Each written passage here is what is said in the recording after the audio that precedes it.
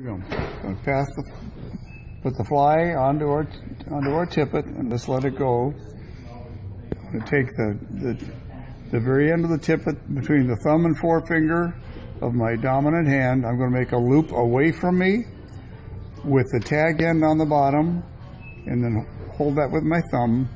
I'm going to bring the standing end up through the loop like that, and that is my knot right there. You see, I've only used that much tag end. Now I'm going to bring the fly up and pass it through the loop that I made, and that's it. And the fly approaches the loop from the line side, correct? Yeah, it doesn't, it doesn't matter. Doesn't matter, okay. It doesn't matter. It doesn't matter. Whatever works for you. Okay. And no matter how big you make that loop, that tag end is going to stay the same as it started out to be. And what do you call this knot? Well, the guy that taught it to me called it a turtle knot.